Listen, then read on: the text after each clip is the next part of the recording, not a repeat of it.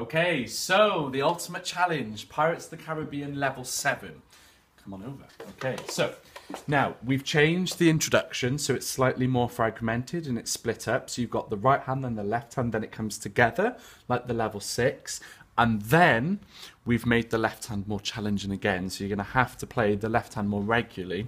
The challenge with this song is that you will actually it'll feel like you've got one type of rhythm in the right hand and then you've got a different type of rhythm in the other hand. And my best sort of tool for this would be to sort of move as you play just to keep you in time. Okay, so I'm going to section it off so you can try and keep it together. Here we go. So introduction.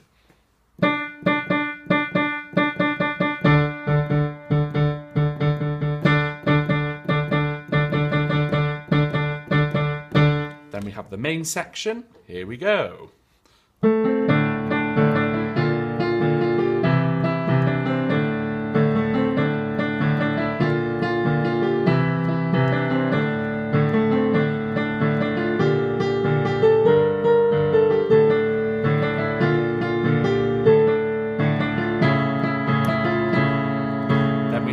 Section, which is bar 25. We've got a linking section before we go back to the main tune again.